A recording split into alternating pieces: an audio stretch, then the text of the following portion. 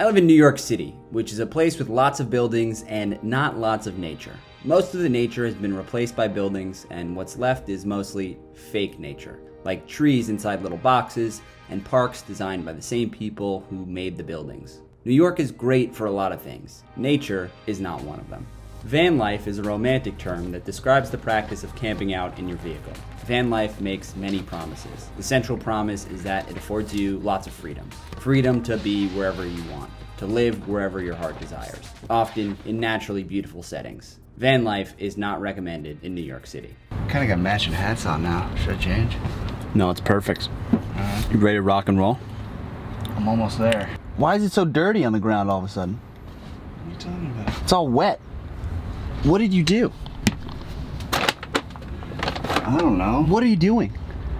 Someone peed on the floor over here. Some homeless dude. I think it's coming down the back of our... Why are you stepping in the pee? Unbelievable.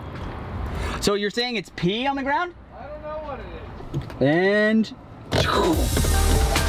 These are some photographs I took in Yosemite National Park. Yosemite is in California. California has a great number of places where the buildings haven't replaced nature. I think that this is the biggest differentiator between these two places. Wow. This is also the reason why California is very suitable to van life. There are lots of nature places. This is my friend Mac. He lives in California. He invited me on this van trip. He's also a decent driver. Knowing how to drive is a pretty important aspect of van life. Maybe the most important. This is Big Sur. It's a place on the coast, sort of in the middle of California. It's very pretty here and a great place to take photos. This is where Mac's friends got engaged. Very romantic. Growing up, I thought of California as a warm place, like mostly beaches and stuff. I was surprised to learn that it has lots of cold places and mountains as well. This makes it great for skiing. You can drive from Big Sur to the mountains around Lake Tahoe in about 5 hours. This is van life at its finest.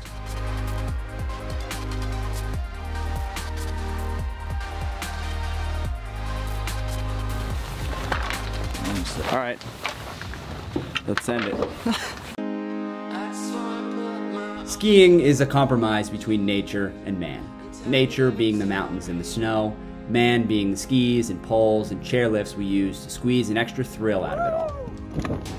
Look at the view of the lake from the top of the mountain. Pretty insane, dude. Reflections from this trip. All of these things are good.